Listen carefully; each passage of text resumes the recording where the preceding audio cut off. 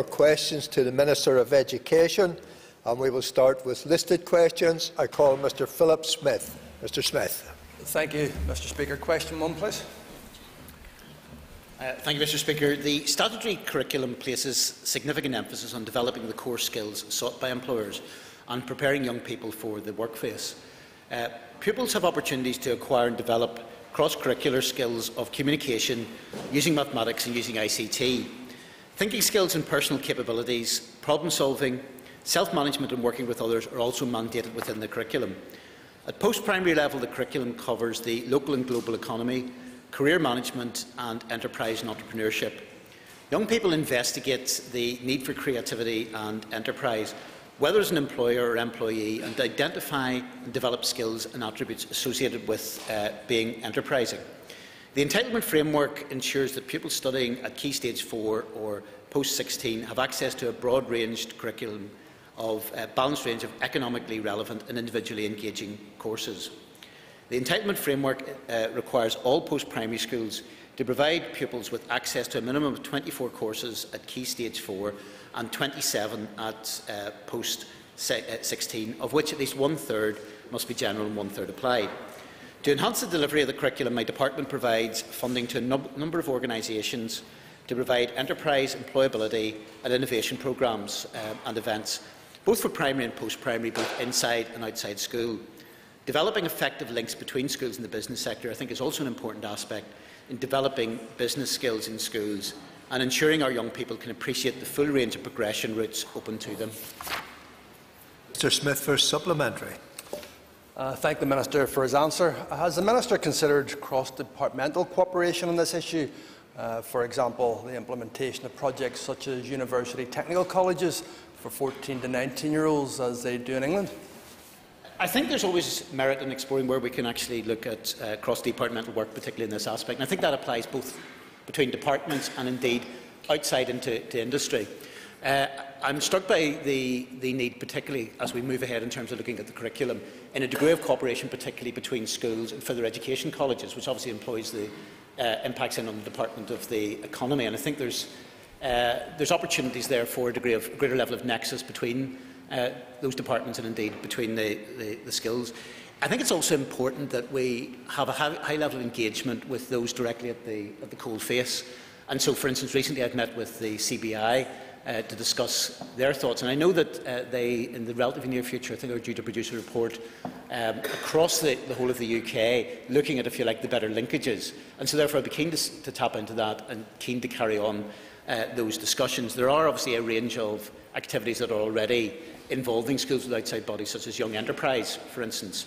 But I think it's important that those linkages. The other issue, I suppose, really, I think the more that we can encourage, for instance, those from a business background to have a direct hands-on involvement in schools. And certainly I would encourage, for instance, as opportunities arise, for instance, in terms of school governorships, for those from a business background to apply for those. Because I think if we can broaden and ensure that the skill set of those volunteers who provide that work in terms of the boards of governors, I think that is also something which is useful. So it's about embracing all of that. I'm certainly open to seeing that greater level of cross-departmental work. Ms. Joanne Bunting. Thank you, Mr. Speaker. Might I ask the Minister what is being done to promote digital skills in schools? Well, thank the member for a question. Work is progressing by my department. Again, without, I suppose, preempting Mr. Smith's previous question, this is a cross-departmental basis. So work's progressed by my departments, the Executive Office, Department for Communities, Department of the Economies, to progress a digital skills programme, DigiSkills NI, and it's got 3 main aims: to create an innovative long-term strategic partnership between industry, education and communities, to maximise sustainable development, building capacity and empowering education, and to develop skills pipeline for a generation of young people, creating an informed society and developing synergies between industry and education. DigiSkills NI believes that it's if you like, digital learning in schools programme will help build that capacity within formal education for digital skills and computing. So it works at an early stage, but I think the hope is that we will have something that will be innovative and a collaborative programme which will help to ensure that we are on track to position Northern Ireland as a leading provider of digital skills in education. I suppose as with this aspect, as with other things, it's important as a society that we are, as much as possible, ahead of the curve, rather than simply trying to do catch-up with other societies. Ms Jennifer McCann. Thank you, Mr Speaker. Can I ask the Minister, given he mentions about the curriculum, will he ensure that the same sort of priority as academics is given to academic subjects in school will be given to vocational subjects in school, and to ensure that children will have that broad-based sort of choice when they're choosing what they're doing in the curriculum? That's an important issue. We're in a situation that it's been approximately 10 years since there was the last overall review of the curriculum. I think that's something that we'll be doing during this term. So even if everybody thought everything was absolutely perfect within the curriculum, I think that that's something that needs to be looked at. It needs to be looked at both in the primary and post-primary settings.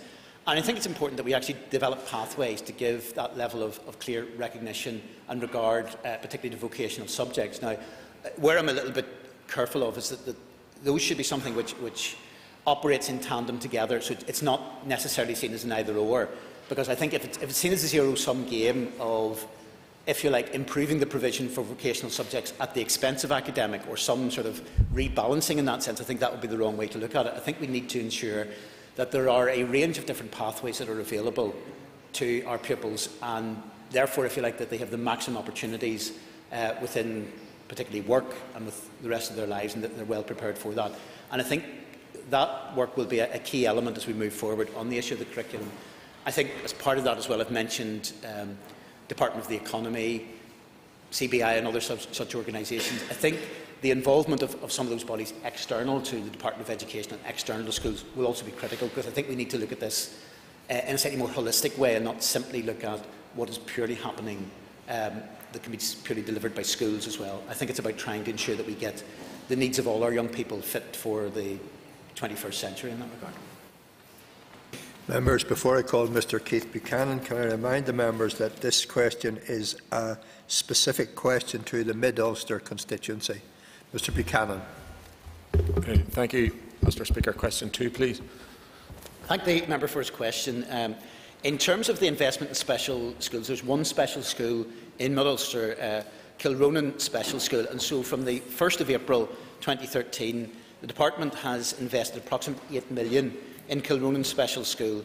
In terms of breakdown, that is approximately £6.7 million in resource funding and £1.3 million on capital investment, really particularly for minor works, such as an extension to the building and the creation of a sensory garden. Call Mr Buchanan for a supplementary. Thank you, Mr Speaker, and thank the Minister for his answer so far. Can the Minister confirm what action he is taking regarding the overall funding pressure on in relation to special educational needs? I suppose we are in a situation, particularly in terms of special education needs. Thankfully, we're seeing, for instance, earlier diagnosis of problems in terms of special need, which allows us to have an earlier level of intervention. Obviously, that will mean that there's an increasing level of demand in relation to SEN support and costs associated with that. And so, for example, if you simply take a snapshot of the children with an SEN statement as one measure of that, the percentage of all students with an SEN statement has increased from 4.3% 4 years ago to the latest figures of 4.9%. So a significant amount of the EA's budget is being spent on special educational services, and that can be a range of things. It can be the special schools, the support services, classroom assistance and transport costs. Special education funding has been prioritised as much as possible as part of the budget setting process over the last number of years. And additional funding for SEN has been secured. For instance, in the last monitoring round, there was £5 million secured from the Finance Minister as part of in-year monitoring. This is very much a demand-led service, so should the EA identify budget pressures for SEN and those can't be met from the existing education budget, I'll continue to work with executive colleagues to ensure that, that we secure additional funding for that.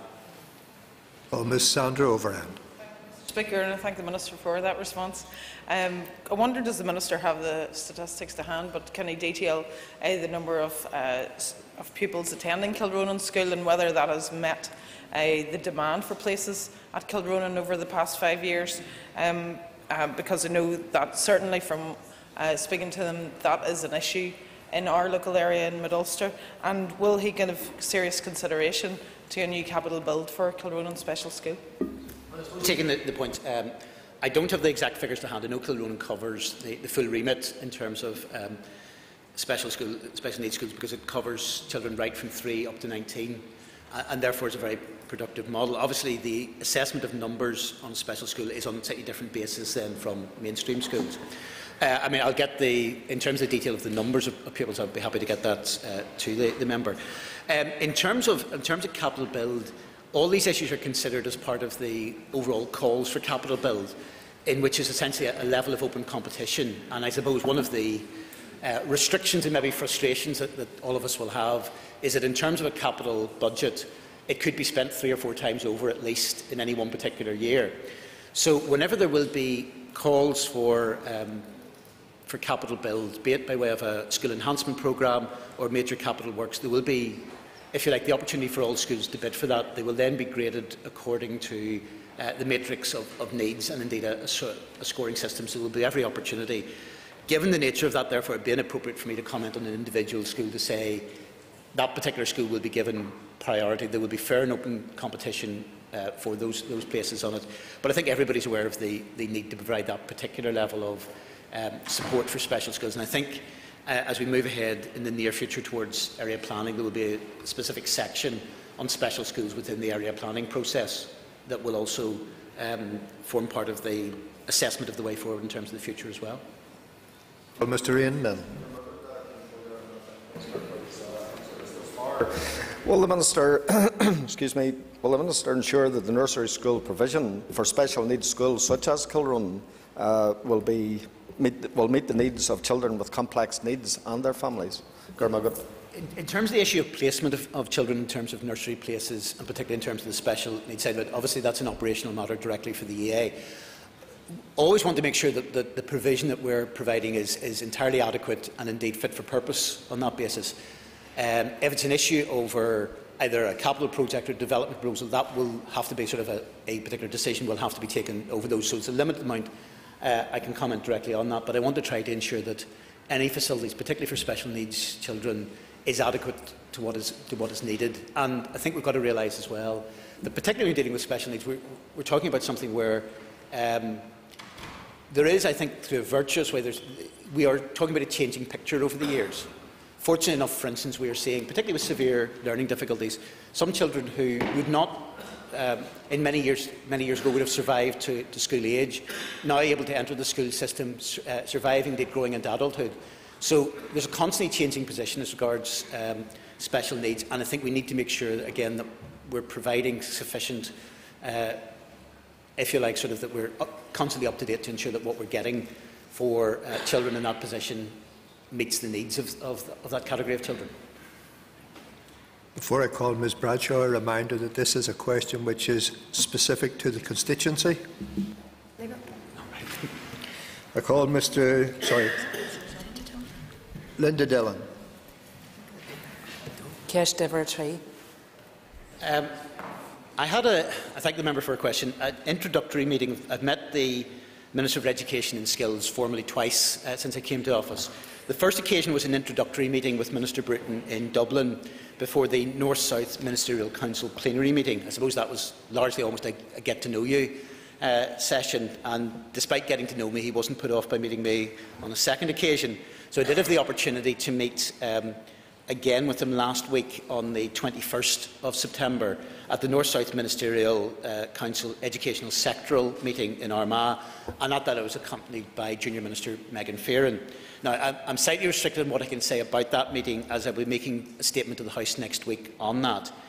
But to give the member a little bit of a taster to tantalise her so she's here next week for that, at our meeting we did discuss a range of educational issues, which included implications of the UK referendum, educational underachievement, special education needs, school, youth and teacher exchanges, teacher qualification and cooperation between education inspectorates. I will be able to go into those in greater detail whenever I make the statement next week. And I'm committed to developing particularly the opportunities for sharing best practice between our two departments. And I look forward to continuing engagement with Minister Bruton over the months and years to come. Ms Dillon for a supplementary. Thank the Minister for his response. Can the Can I ask the Minister if he has read the Irish Government's recently published Action Plan for Education and if he is familiar with its specific proposals for reducing inequality and tackling disadvantage, including cycles of disadvantage within families and communities? I think it would be important for both administrations on the island of Ireland to work closely together on the issue of tackling disadvantage and underachievement. Well, what is the case? And I think I haven't read the specific report. And obviously there will be certain decisions which lie purely within the remit of the Minister for Education and Skills, which relate to his own jurisdiction. What we are keen is we have a conference. Indeed, I think it's scheduled fairly soon.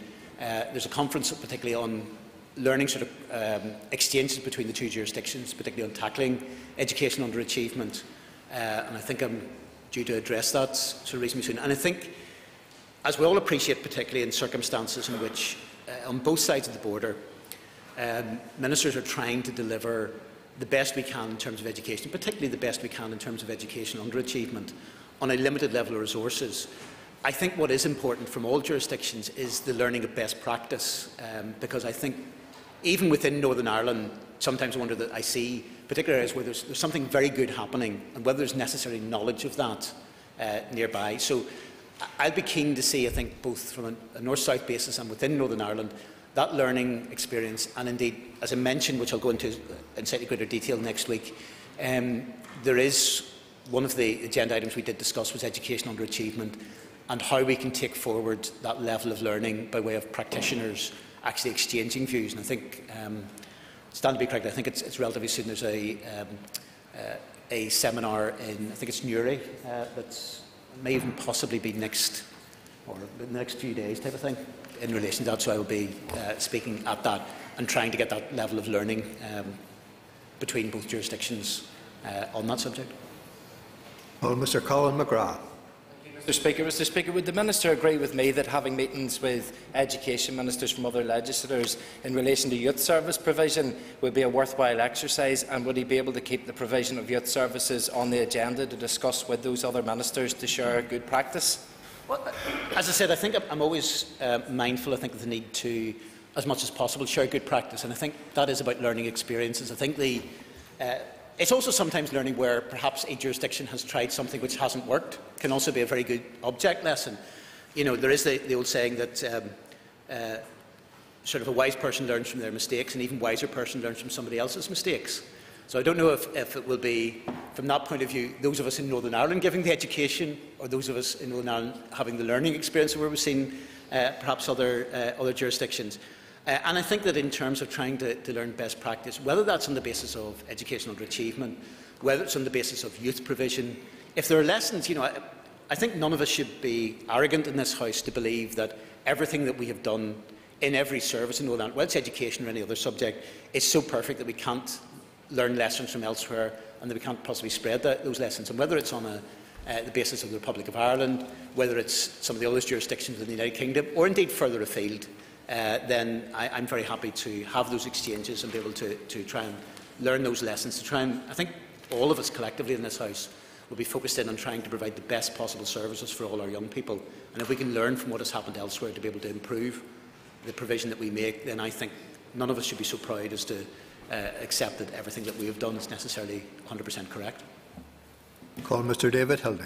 Thank you, Mr. Speaker, and thank the Minister for his responses so far. What are the NSMC areas of cooperation within the education sector? Well, there are a number of it. I suppose specifically, the Council meets, I think, in common policies and approaches. It will be areas such as education for children with special needs, and very specifically, obviously, in the north-south basis, we have the Middletown Centre.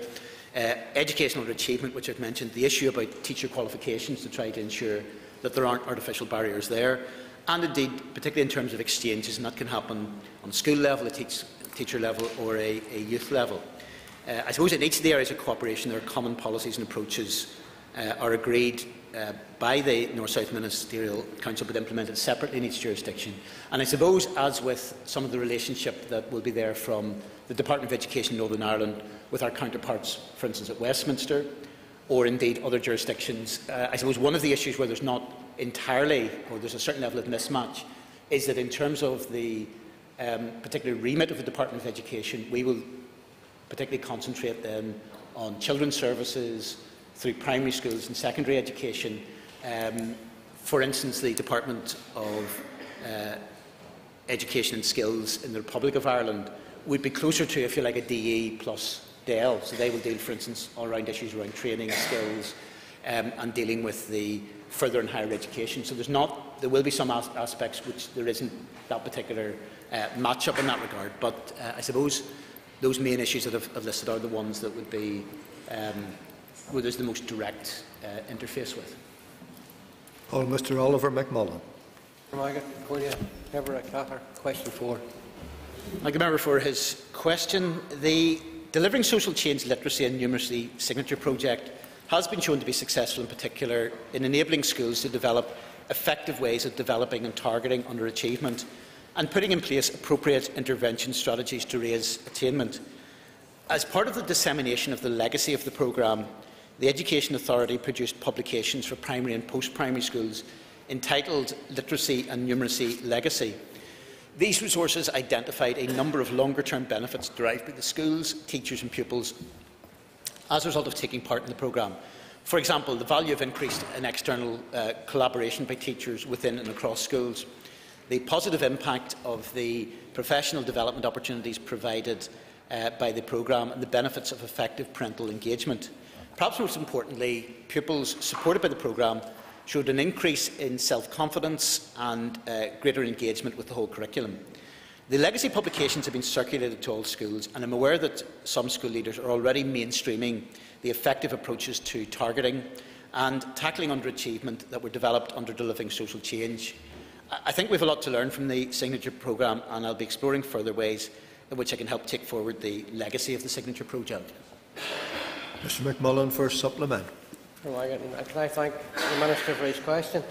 But Minister, can I ask you further, has your department and the Executive any plans to reintroduce the legacy and literacy? And would you agree it has made a massive difference to the young people and widening the net for the school meeting entitlement? Could you give an entitlement today that you will think about reintroducing it? It's something I'll always keep open. And I think, first of all, I think there's a number of aspects to this. There is taking the lessons that have already been learned and ensuring that they are mainstreamed and legacied.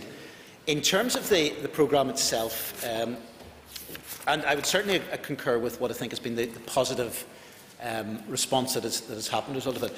We've got to remember that in terms of the funding of this, and I think this is why this is to some extent will be a question also for the wider Executive. The programme itself was centrally funded and time limited by the Executive. The cost of the programme was £15.8 million over 3 financial years, out of which £13.8 million was provided centrally by the Executive. Now, if there was central funding as provided by the Executive for this programme or a successor in title, I would certainly be very keen to see it rolled out. In the absence of central funding, I'll be looking at ways in which successful interventions developed by the schools can be sustained in the long term. And it's about also, as with other things, learning a level of lessons. In the short term, primarily, it's for school leavers to mainstream the approaches to tackling underachievement that have been shown to be effective in many of the schools supported by Delivering Social Change. And I'm aware from the feedback from the evaluation of the programme that is actually already happening in many schools. The managing authorities, the Education Authority and CCMS, have also a role to play, and they will be using what they've learned from the implementation and management of the programmes to support schools in their work to target and address underachievement and to try and raise attainment levels across the school system. Mr. Chris Little. Thank you, Mr. Speaker. Can I ask the Minister why he thinks approximately 35% of pupils in Northern Ireland are not achieving numeracy of grade C or above in GCSE maths, and what specific reforms or investments he plans to help increase attainment in this area? We've got to remember that in terms of our overall performance, there has been improvements in terms of GCSE, there's been improvements in terms of A-level. And particularly in terms of, in recent years, the gaps between the level of attainment of those on free school meals and those not on free school meals has actually been closing. There's been a greater, swifter level of improvement on free school meals entitled pupils than non-free school meals entitled pupils. So I think I want to see that increasing. There has also been a situation that there has been a much greater uptake of mathematics. Now, whether that also means that that, if you like, the standard then tends to slightly dip, maybe another question mark. Mathematics, I think I'm right in saying, is for the second year running the most popular GCSE that has been provided in that regard. I think, from that point of view, I think there are lessons, as I said, to be learned from the mainstreaming of the, if you like, the sort of delivery on numeracy and literacy.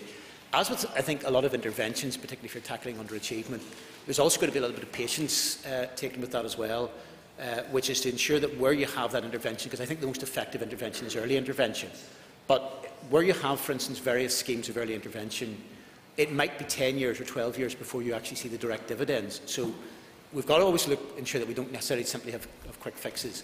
And I think there's also, in terms of there's any way that I can assist that process whenever we come to look at curriculum review, I think that's also something that should be encouraged. But I think one of the encouraging, particularly as regards mathematics, both mathematics in particular and STEM in total, we've seen a steady increase in the number of pupils taking that, and I think that is also something to be positively welcomed. So I don't know if maybe the only difference between myself and the member is I'm maybe looking at this a little bit as glass half full.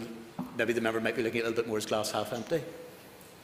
I remind members wishing to ask a question that they should continually rise in their seats. Call Ms Johnny Palmer. Thank you, Mr Speaker, and can I thank the Minister for his response thus far. Minister, you have indicated that the funding was over £15 million centrally to deliver the literacy and numeracy signature programme. Would the Minister give a commitment that he will provide at least some of the budget going forward to deliver it through the mainstream programme within the schools in the interim? The project is actually completed, so it's not a question of it continuing on. It's actually about trying to ensure that the lessons from it are mainstreamed. The bulk of the money, as I said, did come centrally, and I think there are a range of activities which are already happening on that basis. Am I in a position to give additional funding today in relation to that? No, I can't give that commitment today. But what I think is the case, I think we need to look as an executive as a whole as to how we potentially take this forward. And I think in particular, I suppose one of the areas that we do need to look at is that there has obviously been widespread concern over the level of funding directly of schools. Now, to some extent, before we look at additional programmes or new programmes, we need to ensure that actually we're getting the maximum amount that we can to the existing resources and existing need that is there before we look at additional programmes. But I think it's a question in that sense from a funding point of view for the executive as a whole. Call Mr Sammy Douglas. Thank you, Mr Speaker. Question number 5, please. Thank the member for this question. I know that it's an issue which he has particular level of interest in. I look forward, I think, in the near future to be visiting the Ballybean to look at the issue with him. So I'm committed to ensuring that every child receives high-quality education that enables them to fulfil their potential. Funding the Education Authority ensures that there's a range of educational provision to support children with SEN, including autism, and that includes mainstream provision, learning support centres attached to mainstream schools, and special school provision. The Authority is working, I think, to enhance autism-specific learning support centre provision throughout the region. The Education Authority's Autism Activity and Intervention Service provides support to pupils in schools throughout training and advice to teachers and individual interventions with pupils. It also provides support to parents. In addition, my department provides funding to the Middletown Centre for Autism, which has enabled it to expand its programme of direct support and intervention to children with complex autism that are referred by the Education Authority, and to provide professional and parental training and research services. And may I say that for anybody who has an interest in this subject, I think that if you want to actually learn a great deal more about it, I think a visit, for instance, to Middletown is something, as I did earlier on this year, is something that's extremely worthwhile time spent. Since the launch of the Northern Ireland's Executive's Autism Strategy and Action Plan, the Department of Education has been working closely with the Education Authority and Middletown Centre for Autism and other departments on implementation of its actions. These include delivering training programmes for teachers, educational professionals, youth workers and parents, and providing effective support for pupils with autism. We're also working, I suppose, in collaboration with health and social care trusts, and I see at that point maybe I'll curtail the rest of my answer as the time appears to have run out on that question. Members, that ends the period for listed questions. We now move on to 15 minutes of topical questions. I call Mr Danny Kennedy. Thank you, Mr Speaker. Can the Minister provide the House with an update on the preparation and publication of the area-based plans by the Education Authority? Thank the member for his question. That is something I think which is likely to happen very imminently. On Friday, I chaired a meeting of the Area Planning Strategic Group. I think one of the advantages, I suppose with regard to area planning, everybody's accepted the concept of area planning in the past, but there has been, and I know for instance previously from the Education Committee, a degree of criticism on the issue of implementation of area planning. One of the things I think we've tried very much to get right this time is to ensure that representatives of all the different sectors are around the table. Arising out of that meeting, I would anticipate the Education Authority publishing its overall area plan for Northern Ireland fairly imminently, within probably the next week or two. It will then go out to consultation for about 2 months. Now, the area plan, there's a limited amount I can directly say about that. It will be high-level and strategic in its nature, but is likely, for instance, to contain particular provisions as regards special needs schools, and also will drill down into the overall needs of divided on a council basis area of the 11 councils. The aim would then be to move ahead with whatever changes happen in terms of after consultation, to look then at sort of an annual plans, because the area plan would due to be on a 3-year basis from 17 to 2020, and also then to move towards specific plans at a more localised area to put more meat on the bones in that regard. Mr Kennedy for a supplement. Thank the Minister for his reply so far. And given the historic delays involved in all of these processes, what is the timescale for the area plans to be completed, and how will he and his department encourage those deadlines to be met? We will look, and I think there's a realisation that there needs to be a step change in terms of the work that happens in terms of area planning, because simply letting things drift at times doesn't help anyone. It doesn't help any of the schools. It creates greater levels of uncertainty. It also means that whenever there needs to be a reallocation of resources within the broader sort of schools area plan, that doesn't happen.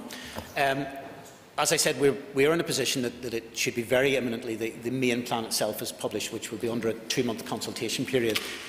I think I'm acutely aware that what that will require is probably a reprofiling of a certain amount of resources within Education Authority, and indeed whatever support the department needs to give to the Education Authority will be given to try to ensure that we move ahead, if you like, in a timely fashion. But as I said, uncertainty, whether it's on a broader area level or whether it's at the level of the individual school, doesn't help anyone. So I think that I want to see movement ahead as quickly as possible on some of those things, while ensuring that there's proper consultation as well alongside that. Well, Mr Alex Maskey. Could I ask the Minister, could he confirm that all special needs children seeking admission to preschool provision in mainstream schools have secured a place, but also acknowledge then that not all of those children who are seeking admission to preschool special school provision have been placed, and that's now 4 weeks into the school term? Check in relation to my understanding was I think that places have been provided for all children with special needs in that regard, but I'm due to appear, I think, in front of the committee on the 12th of October, and therefore I'll be able to provide greater level of statistics within that. I think that there was a level of increase, particularly at nursery level, because the advantage of, if you like, early diagnosis means that we can tackle problems at an earlier stage. The problem, I suppose, with that for the education system is that it has to react a lot quicker to actually finding places for people. So consequently, I think particularly on the nursery provision on special needs, there will be an ongoing process with the EA to try and provide a much more strategic direction for that. Obviously grounded in proper discussion and consultation, particularly with both experts and parents groups as we move ahead. It will be the case, as with all provision at nursery education, we have a situation in which the vast bulk of those who are seeking a preschool place are able to be catered for, but it's not everybody that will necessarily always get their first place in that regard. If, however, there are specific issues in terms of, be it individual areas or where there's been a problem in terms of anybody obtaining a place at all, then I'd be very happy if the member wants to give me the details of those specific bits, and we will try and get answers for him.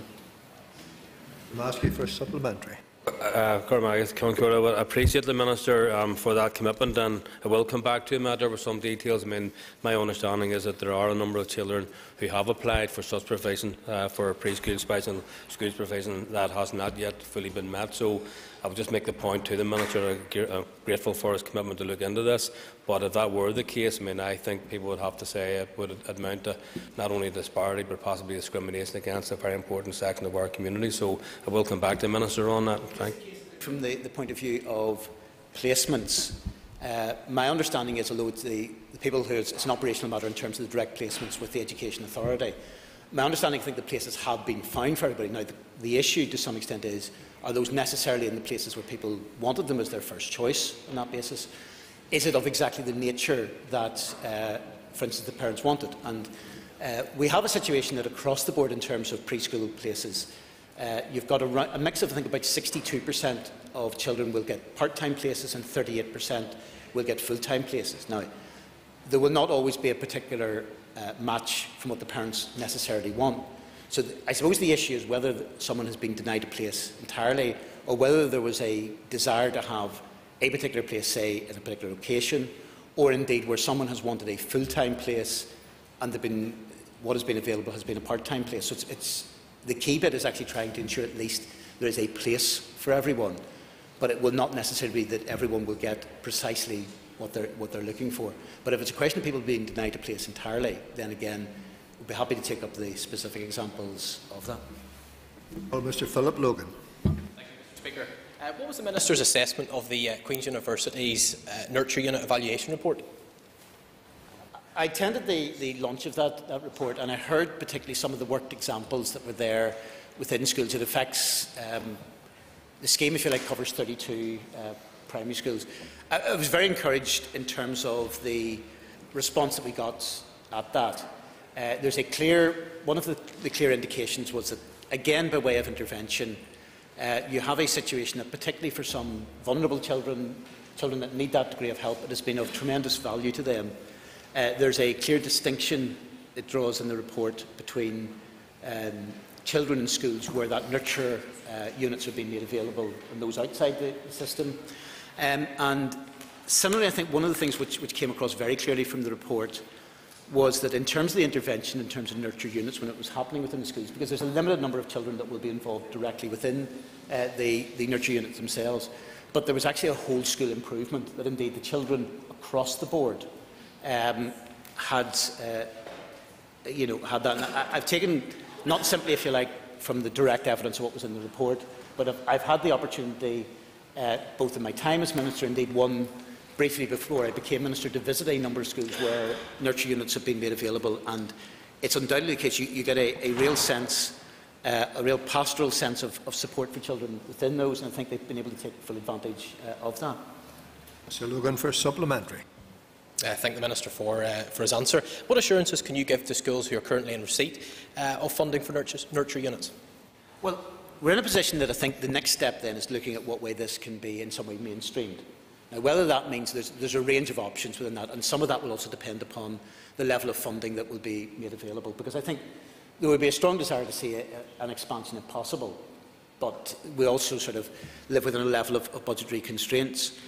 That, even in terms of designing a way forward in a system, will take a period of time and may take different directions in relation to that. But I want to place on record very clearly that until we have a new scheme which is agreed and in a position to be implemented, that funding will continue for the nurture units for all 32 schools that are currently being funded under the nurture unit provision. I think it's important that there are no gaps in provision, that people are not left in a situation in which it is stopped in their school and may well then, because of a different scheme, then find themselves reinstated at a later stage. I think it's important that that at the very least, until we reach a point in which there is a new scheme out there, which may benefit more schools than that, may benefit sometimes different schools from what is there. There's a range of different models.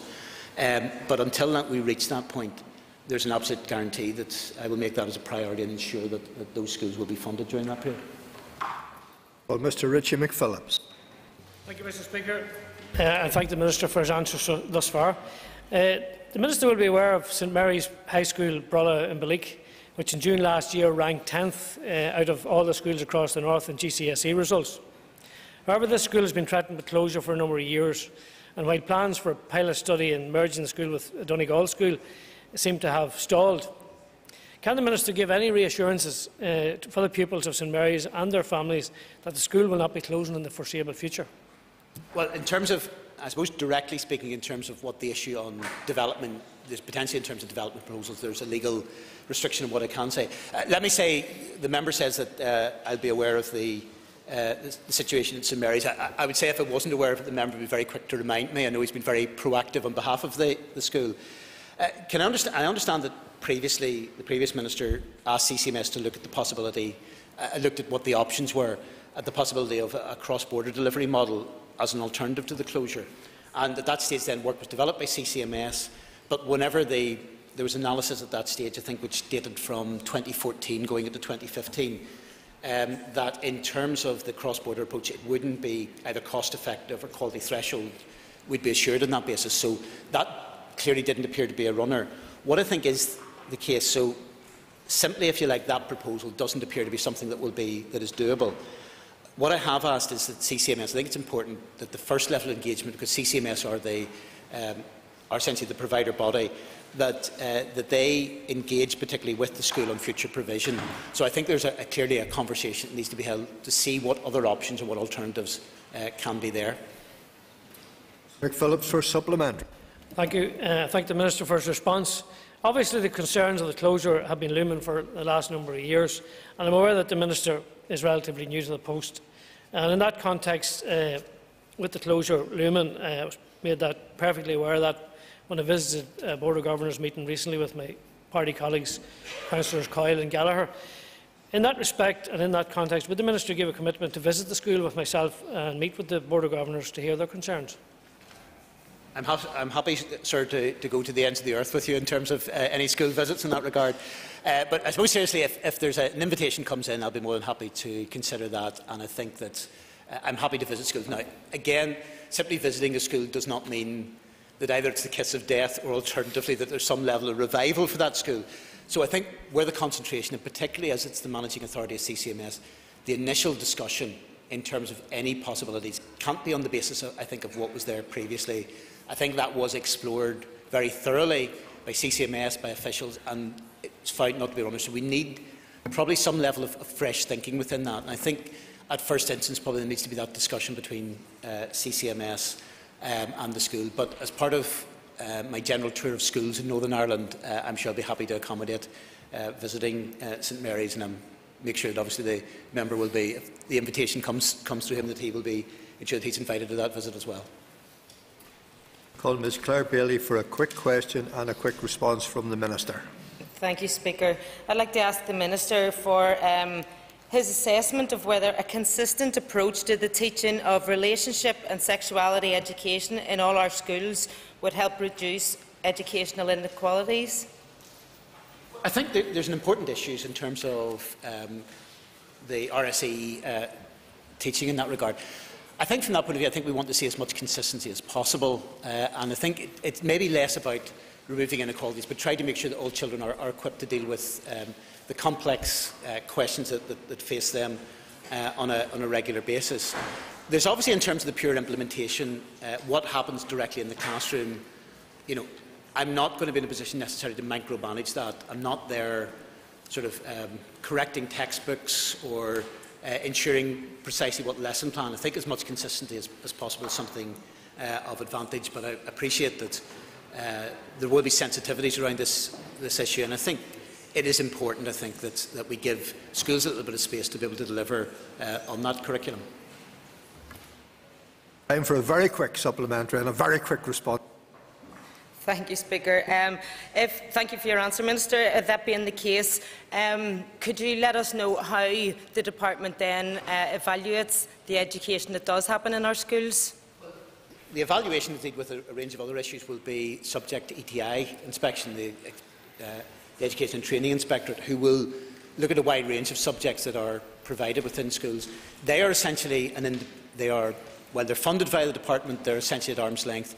and will provide that level of independent evaluation. I think it's important that the relationship in that sense is not so close that there is any degree of question of bias within that, and I have great faith in the ETI to be able to provide that level of inspection. They already do that as regards RSE, and I think we'll continue to do that, continue to do it in a very effective and professional manner.